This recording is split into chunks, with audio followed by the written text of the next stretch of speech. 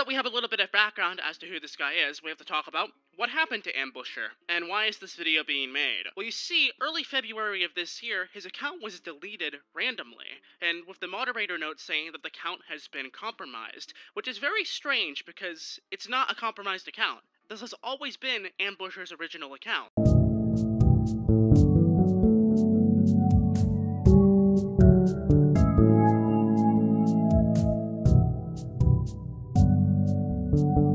This is the support ticket that was emailed to Roblox to get his account deleted. I'm not going to censor any of the description of the issue because I believe it's very important to read to see what exactly was sent to Roblox and how somehow support got this guy's account deleted from this ticket. This very vulgar message that was sent to Roblox was the sole thing that was responsible for getting Ambusher's 13-year-old account deleted from Roblox.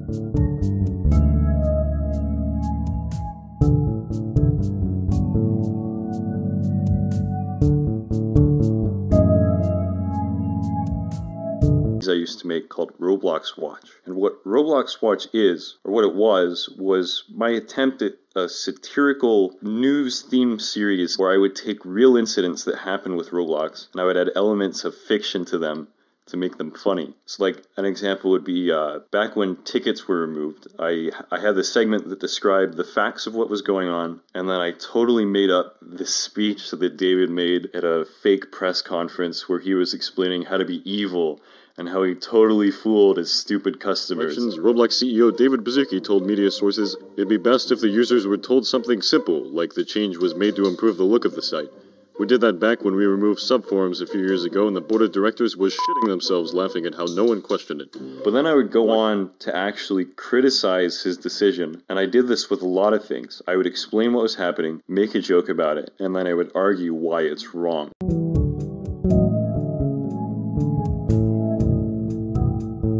So one person in particular, who I know really didn't like me doing this, is Bob Piran, who you may know is Noble Dragon. So Bob works at Roblox as the head of moderation. And a lot of my jokes and a lot of my criticism was directed at moderation. So Bob and his team of mods got together and started banning me. And they banned every single account that I created just because it was mine.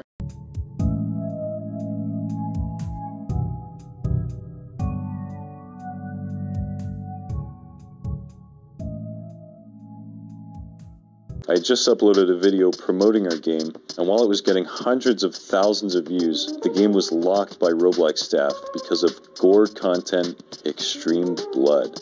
Wow. Extreme blood? Oh, I'm sorry. No, you're right. Just shut it down. We can't risk letting kids see blood. Bloodfest. Wave survival like no other. Oh, but Phantom Forces is okay.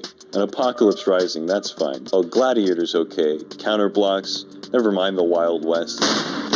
Which is part of the egg hunt. We ended up removing the bloodstains, and they still wouldn't reopen our game.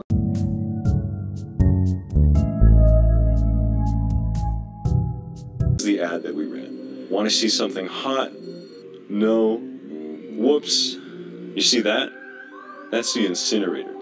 It's a staple of our game. This ad was approved, meaning a moderator working for Roblox saw it, gave it the okay, and then let us spend 10,000 Robux on it, and then it gets deleted. Oh, sorry. Oh, no refunds. Never mind. 10,000 Robux costs, let me see, $100.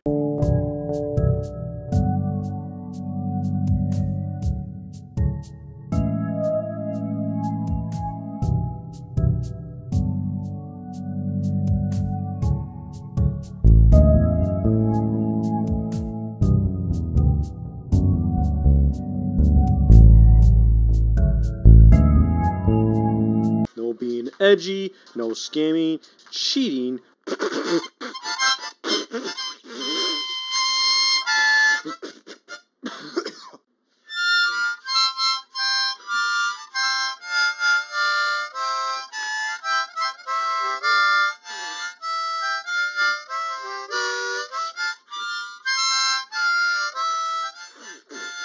They can tolerate all these quite well.